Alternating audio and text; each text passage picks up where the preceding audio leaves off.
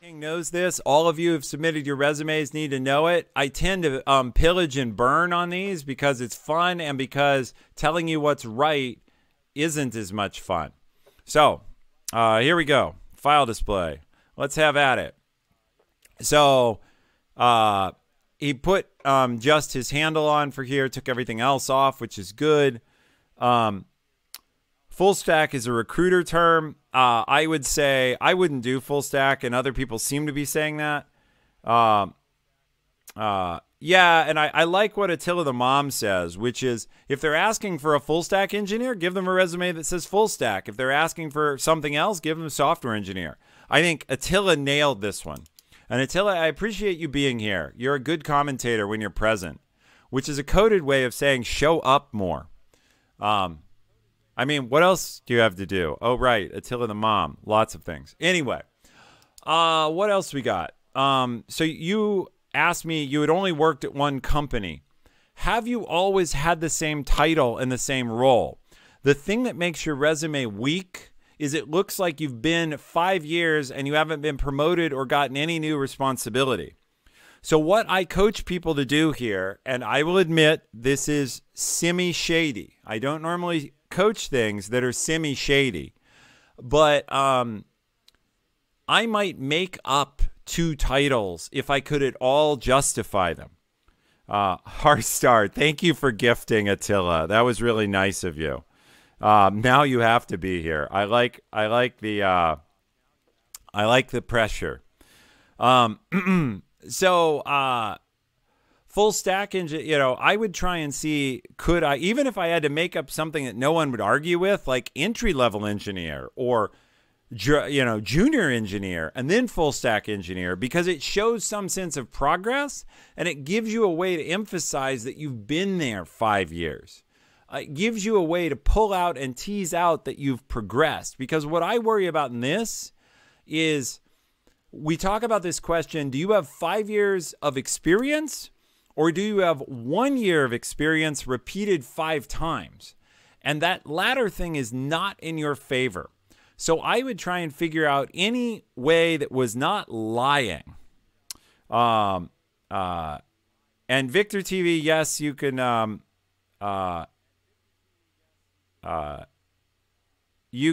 submit a new resume. And I will get to it tonight if I can. I'm going to do this till I run out of steam or till I have to ask for my chicken stir fry to be brought up here. And we might do something fun. I might do several resumes. This is a plan. I'm now on a plan, actually. I'm going to do several resumes and teach you guys how I review them.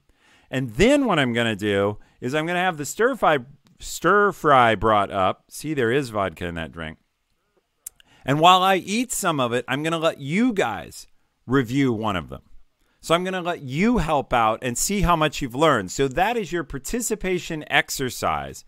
Coming up in maybe 20 minutes or so after we do a few is I'm going to let you guys review them and chat. Okay. Let's see. This resume, now we go into it. I said I'd break it up to show progress any way I could. I wouldn't flat out lie, but man, I'd stand on my head. There is no submit command. And it is true, by the way, if you want a deeper review than I do online, online I whiz through them and I give what advice I can.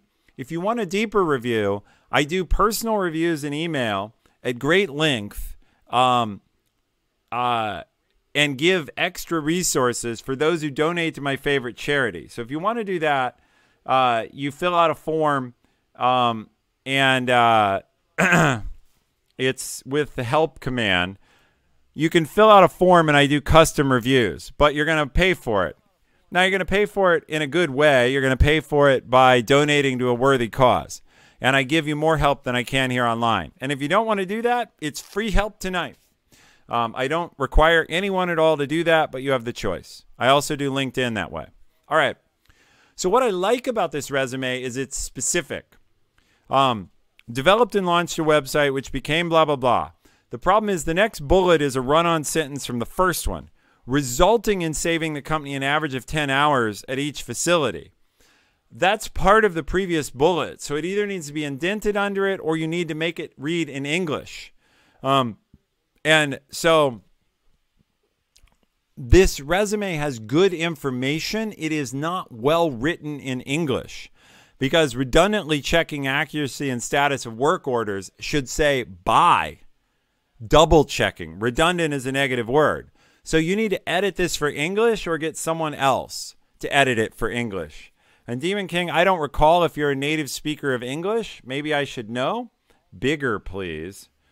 All right. It's already pretty big. I don't know if it'll blow up more, but maybe. Bigger, please. Yeah, it ends up off the side of the screen. But that shows most of it. We're only clipping a tiny bit. Okay, so you guys can live with that as a view. Developed a web app which aimed to be Facebook without compromising privacy. Really? You redeveloped Facebook? Created majority of the front end using Vue and the back end using Django. Work features included this, that, and the other. There are no results on this. So again, for 5 years of time, I'm wondering about your results. You have one website that saved 10 hours. And what are, if you're an engineer, are these additional responsibilities? You clearly are actually in some other job where you do more than just engineering. You're like IT or something. And so I would be honest about that and say, look, which you're missing an objective, right?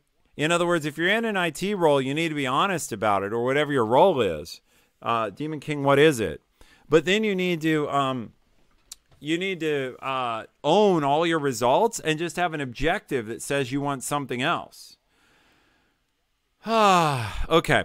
You deployed 10 plus Raspberry Pi scanners. Great. You developed mobile apps which could scan, catalog, and locate materials. It's been a blend of programming and IT. So what's your actual title? Like you have a lot of good data here.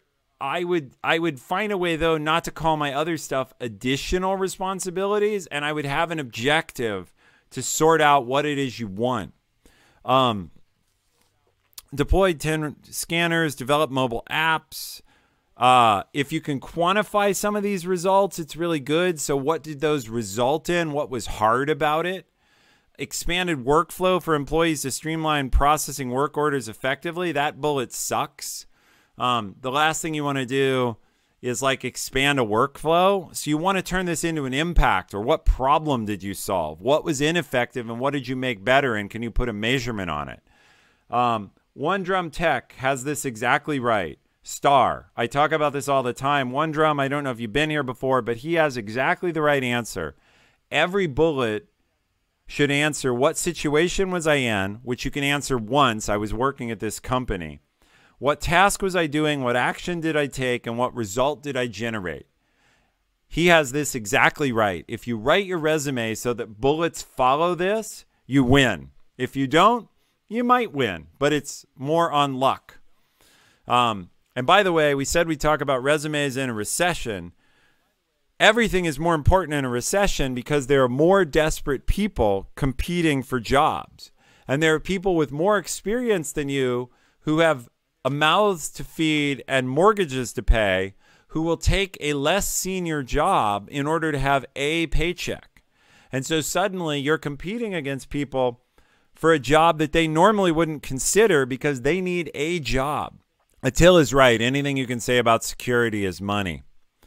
You have the standard skills piece, and you have the standard degree piece. Those are both fine. The skills are good. This is standard boilerplate at the bottom of a tech resume. There's nothing wrong there. All the work you need to do needs to be up, getting this top in star format, and working on the English.